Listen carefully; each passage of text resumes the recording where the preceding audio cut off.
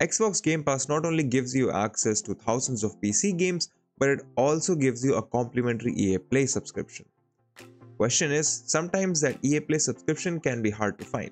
My name is Abdullah, you're watching Candid.Technology, and in this video we're talking about how you can use EA Play through your Xbox app.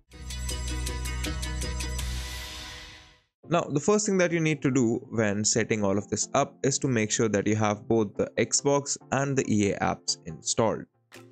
Once you're through this process, log in to both of the apps.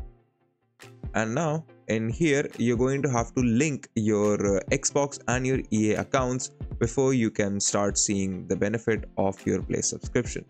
So for example, if I head over to the settings here, as you can see, the profile that I'm logging into my EA account is the same one that I have linked with my Xbox one.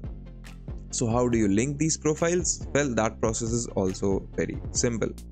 Head over to the Xbox app, click on your name in the top left, go down to settings.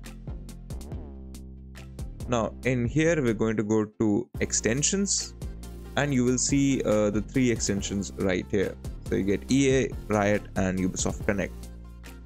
Make sure that this enabled slider is turned on, and when you turn it on for the first time, it will automatically launch the EA app from the background and will prompt you to log in with the account that you want to enable. There you can enter your EA app's username and password, and that's it. That's how easily you can link your EA account to your Xbox Game Pass app and use your Xbox Game Pass subscription to get EA Play benefits. If you like this video, give us a thumbs up, press the bell icon, subscribe to the channel, and tell us in the comments below what more such content can we make for you. If you'd like to know more about tech, visit our website Candid.Technology, follow us on social media, follow me on Instagram or Twitter, and we'll see you in the next video.